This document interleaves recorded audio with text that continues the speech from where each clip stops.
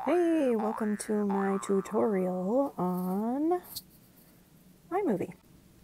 So there's a way to record.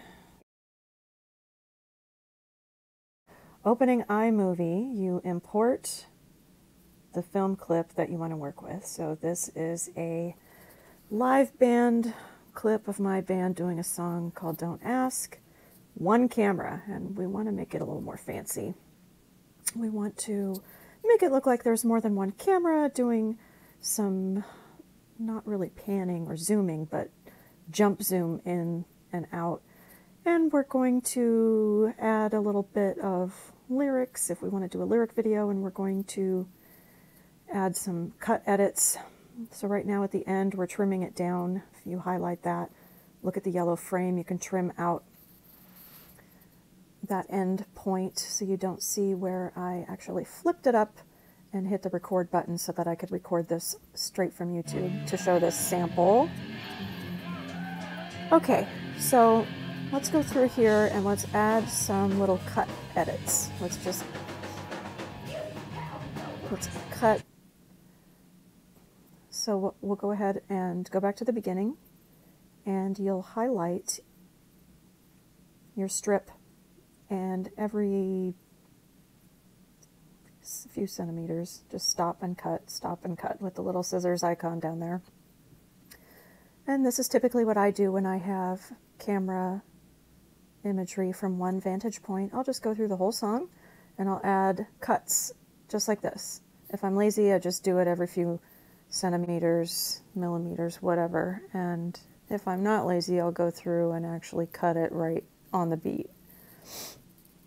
So here we have some cuts so that we can do some samples. Now this pinch to zoom icon in the upper corner, what I'll do anyway, every other cut, I will click on that pinch to zoom icon and I'll zoom in and out based on who is doing the most interesting action in the band at that moment. So right there, Andy is doing a count off, and that's interesting. He's a showy drummer and that's fun. So I'll zoom in on him for that one cut.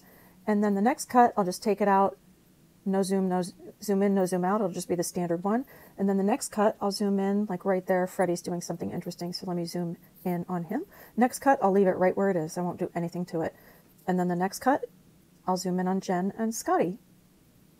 The next cut, I'll leave it. I won't do anything to it. And then the next cut, zoom in on Jen or whatever. So that way, as you see it play, you'll see zoom in, zoom out, zoom in, zoom out. And you'll see more of a difference in the camera angle. And you can zoom up and down. If you zoom or pan, if you push it too far up, you'll see that red line below, and you don't want to do that in the frame. There, I'll zoom in on Freddie for this cut. He's got great stage presence, so he's fun to zoom in. And there's Jack Lou's arm, lower left corner. Jack shot photography on this one. And this footage is actually done by Sal Baxter. We just scrolled back to the beginning really fast.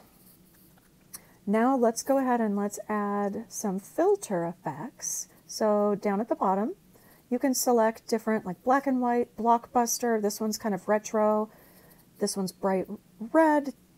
You've got a black and white that looks like an old-time movie, and some different camouflage and blue effects to make it look like retro 70s. So what I'll do is, just to add some variety, I'll go through and I'll highlight every clip or every other clip, and I'll attach certain filters to it. Sometimes if you use all the filters in one movie, it's too much, it's disjointed. I'll pick 2 or 3 that I like, and I'll jump around because it's kind of fun to go from vintage to black and white to super vibrant, and then just kind of hop around. It gives it a little bit of more visual appeal.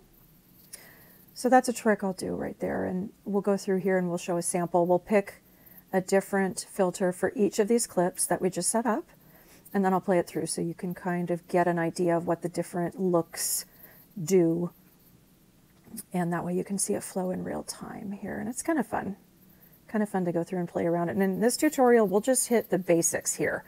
I'll come back and do a separate tutorial getting into more intricacies. So let's rewind it. Started at the beginning to black and white to regular to kind of a deep color,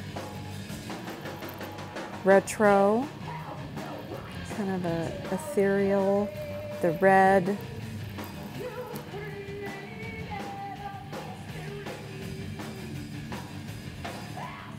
I like doing the, like those old Bowery Boys haunted house movies. I like better because it shows like a graininess.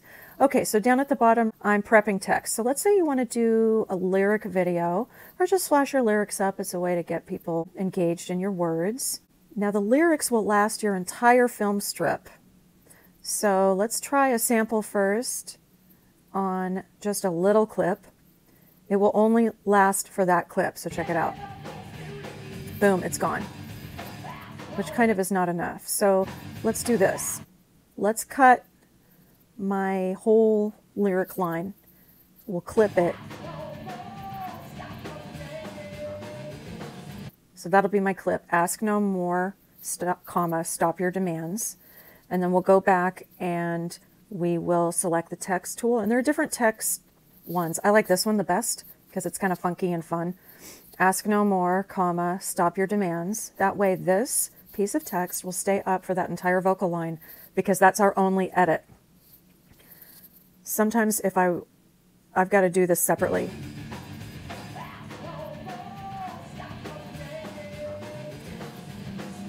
There, so it lasted that whole piece. Now if I wanted to do zoom ins and zoom outs, what I'll do is I'll edit the whole thing first. I'll do an export, I'll import it again, and I'll go back and I'll do edit cuts just for lyrics as a separate exercise. If you look down below at the tools and all the bells and whistles, you can influence your volume, you can influence your speed, you can do slow motion, fast motion. Sometimes if the band's moving too slow and you have a separate audio dubbed, you can speed it up a little so they don't look so old and sad and decrepit in the movie. Thank you, and we will do more tips and tricks in the next tutorial. Thanks and have a great day.